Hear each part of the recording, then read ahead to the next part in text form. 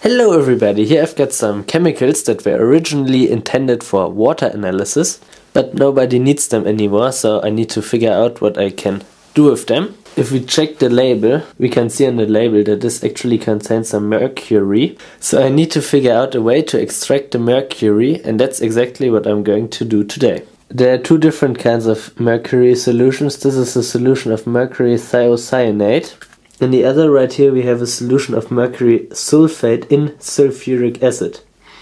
So I will try to extract these separately. We are going to start with the mercury thiocyanate solution. So the first thing that we need to figure out is which of these vials actually contains the mercury thiocyanate solution. I'm assuming it's these two vials, but I want to actually confirm that.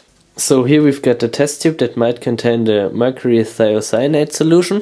And to test for that, we're going to take a drop of that and put it on this piece of copper metal and see what happens. Here we have a drop of the solution.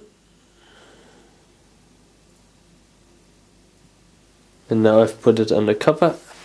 And now let's wait and see what happens. I also had to add a drop of concentrated hydrochloric acid for the reaction to start. But now you can see that the copper no longer looks like regular copper and a lot more like silver. Still a little bit of the copper color is shining through, but that's because the solution of mercury is very dilute. We've shown that this solution probably contains mercury, and now we can try to extract it. These four vials are all of the mercury thiocyanate solution that I have. And before we start with the extraction, I want to measure the total mass and volume of the solution so that I can calculate a theoretical yield.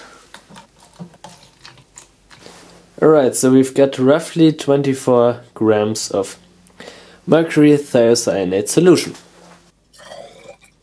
And it looks like we also have roughly 24 milliliters of solution, so the density is about 1. In order to get the mercury metal out of solution, we're going to reduce it using aluminum foil. So those are our 100 milligrams of aluminium, and now we're going to add this in small pieces. Now we just need to wait for the aluminium to dissolve and the mercury being reduced to a metal. I will just add some hydrochloric acid right now just to make sure the reaction is going. You can see now that the water is getting murky and the aluminium is dissolving. Maybe you can even see tiny gas bubbles. That's because of the aluminum reacting with the water to form hydrogen. Here we are the next day and all of the aluminum has dissolved. The problem is, well, it's just in powdered form, so we need to somehow get it to coalesce, and for that I want to heat the solution. But the problem is that this might cause some of the mercury to evaporate, so I'm going to set up a distillation apparatus for that. Here's the complete distillation apparatus, and now let's turn up the heat to maximum and see what happens. Either we're going to coalesce the mercury or we're going to distill it over. The liquid just started boiling and now we can see the vapor front slowly rising. But the mercury doesn't seem to coalesce, so let's just hope we can steam distill it over with the water. That would be amazing. I'm also going to add some concentrated hydrochloric acid, so in case there's some aluminium left, that we can be sure that it will all get dissolved. Ooh, that was maybe a bit too fast. Probably there was still some aluminium left. I think I managed to coalesce the mercury. I mean, you can kind of see it here and here, but it's very hard to see it on camera. So I'm going to turn everything off now, so we can take a better look at it. Okay, this has all cooled down to room temperature now. So let's pour off the excess solution and try to isolate the mercury. It's amazing how clean this looks right now.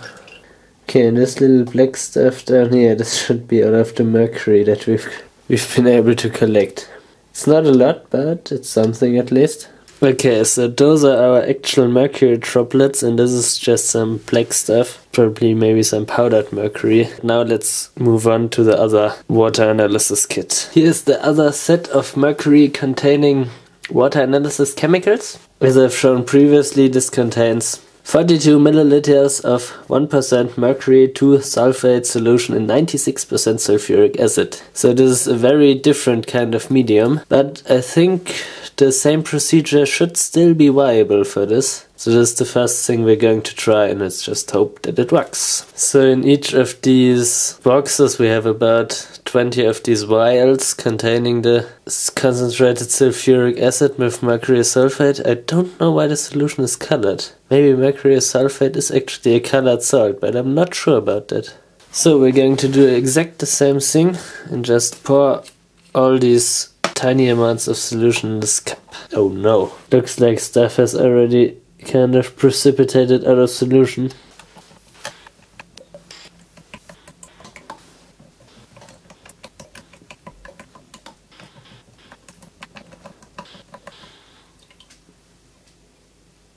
The density of this liquid turns out to be around 1.76 to 1.79, which means it's probably a lower concentration than 96% sulfuric acid. It's actually, the concentration of the sulfuric acid is actually below 90%. So the yellow color, this precipitate, and the lower concentration of the sulfuric acid all indicate that the mercury sulfate has decomposed. So we're going to have to deal with this precipitate in the vials as well. But first of all, I want to reduce the remaining mercury from this solution. But this flask is a little bit too small and I'm afraid it's going to bubble over. So we will transfer it into this larger flask. And now we will dilute the acid with about 200 milliliters of distilled water. And I will just add this to the acid. This will hopefully warm it up.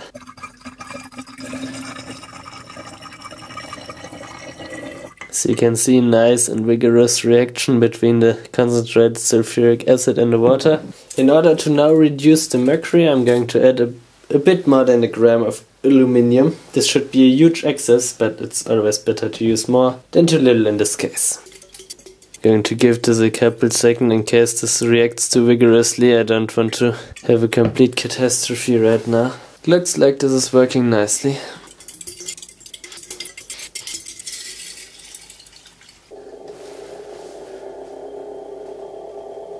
The aluminium is dissolving slowly, but the sulfuric acid has been cooling down. You can see now the yellow color of the solution disappeared, so we've probably reduced all the mercury. But the remaining aluminium is only dissolving very slowly because the solution has now cooled down. And so in order to speed this up, we're going to heat up the solution. The solution is now back up to temperature. You can see it has gotten quite a bit more cloudy because of all the hydrogen bubbles that are forming right now. The solution is now boiling vigorously and you can see the aluminium dissolving quite quickly. You can see that it was definitely not the best idea to add such a huge excess of aluminium, but oh well.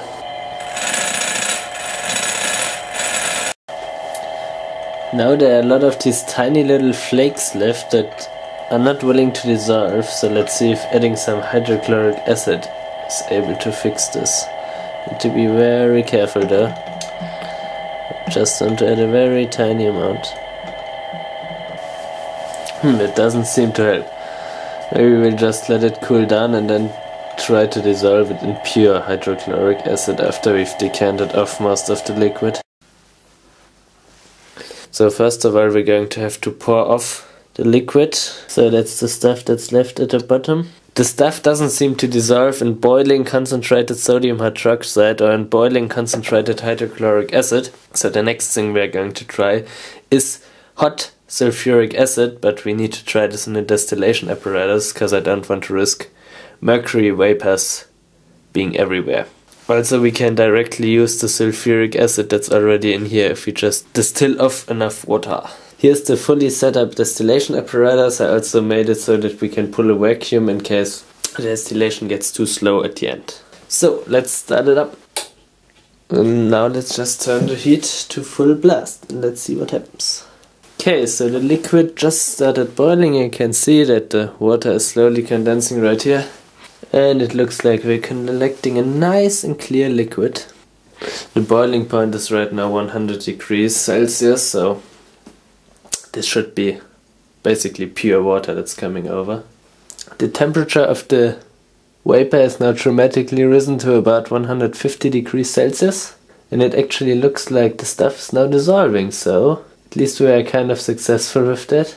Here you can see the insoluble or previously insoluble stuff floating on the surface of the liquid, and now it's vigorously dissolving. The distillation is starting to be really slow right now, so at this point it's probably a good idea to pull a vacuum. But before that, it's obviously a smart idea to change out the receiving flask. Otherwise, everything that you've already collected in your receiving flask is going to start to evaporate. Okay, vacuum setup is ready. I've set up a little absorber right here containing sodium hydroxide drain cleaner, so I won't get any sulfuric acid in my vacuum pump. And now let's see if I can turn this on without everything exploding.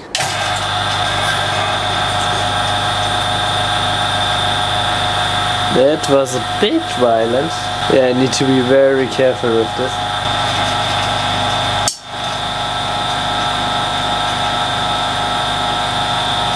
What was that? Wow, the temperature of the steam is now 260 degrees. Alright, I think we can stop the distillation at this point and see if we were able to collect any mercury.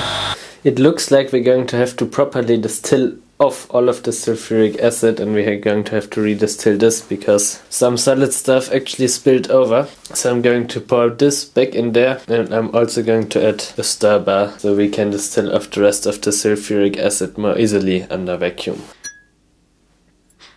Let's start with turning on the vacuum. It's looking good. Now let's turn on the stirring.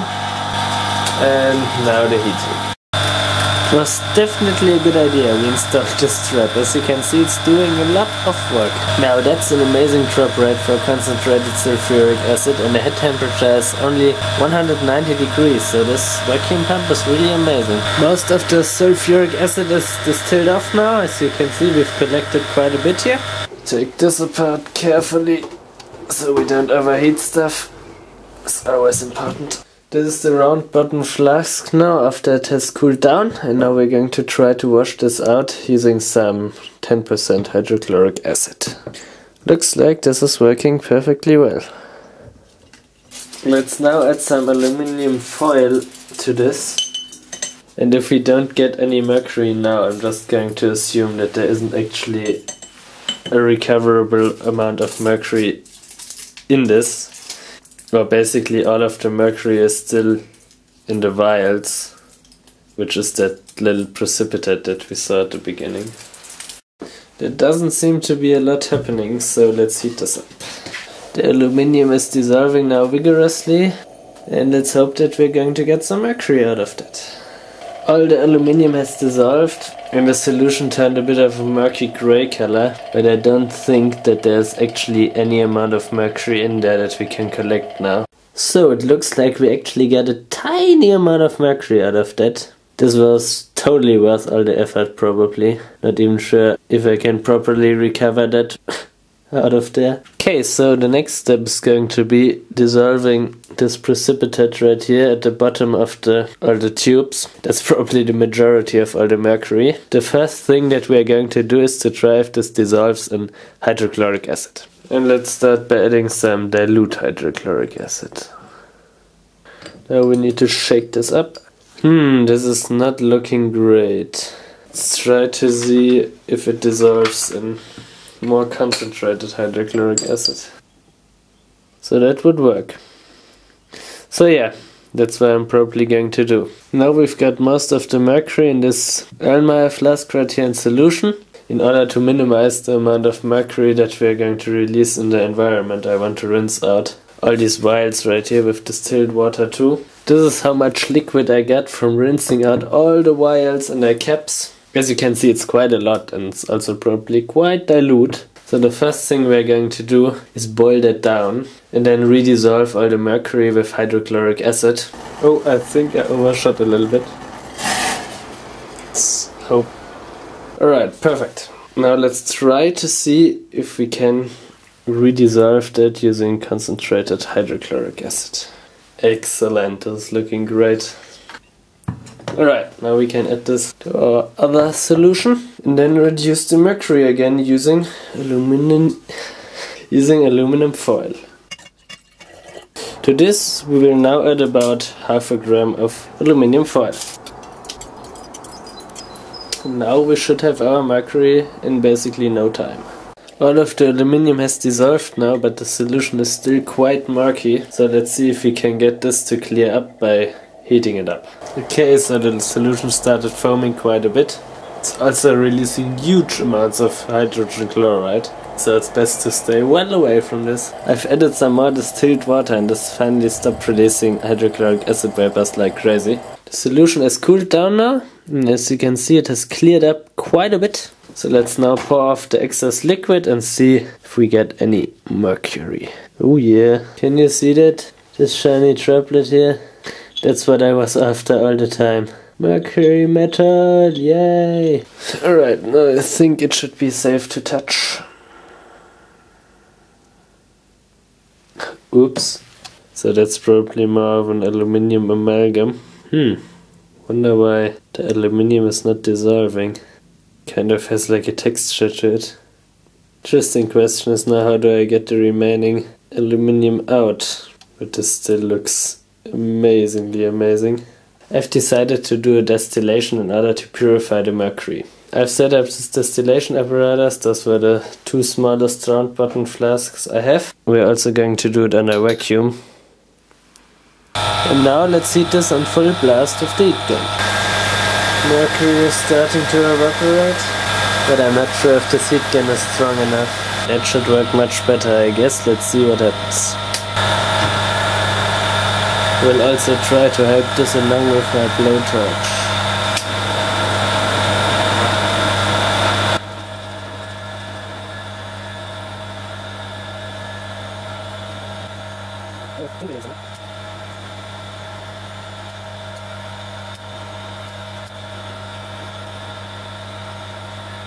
Most of our mercury has collected right here in this spot.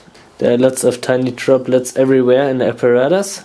Obviously not right here. I've made sure to heat all of this enough. Let me try to collect everything now. This is all of the mercury I managed to see, so... Alright, so there was about 100 milligrams of impurities in there. I have these impurities right here. I mean, I was heating this with a blowtorch for like 20 minutes under vacuum. So I doubt that there's any mercury still left in there. If I pour this on my hand now, it actually behaves and feels a lot more like real mercury. This should be now exceptionally pure mercury. Okay, so the last stuff I have to deal with is these black dusts that collected after the reduction of aluminium, because I suspect these oils still contain some mercury. So what I want to try to do is distill this too and see if I can get some mercury condensate.